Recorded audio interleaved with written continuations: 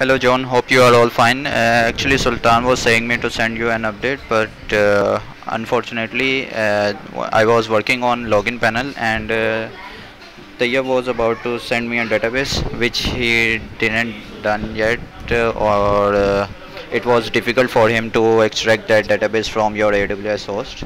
So I just made temporary tables for your user panel and try to add your things onto our custom MVC models. So everything is all done over here, and all we need to do is implement logic. And thanks for sending us your pre-made template, your customized template.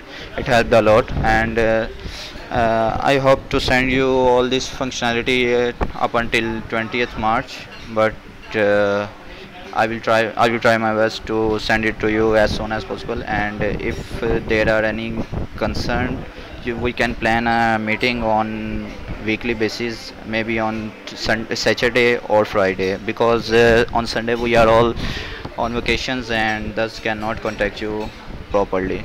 So this one is your dashboard page which you have sent, and over here for your login page it is implemented on our on login portal.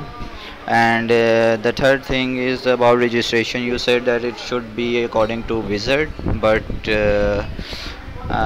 for design purpose I wanted to ask you that uh, let me show you.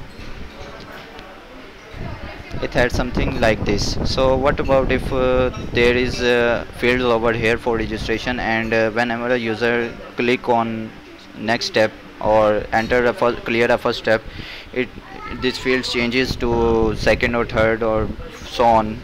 So tell me about it, and I will let you know about further progress soon enough. Thank you.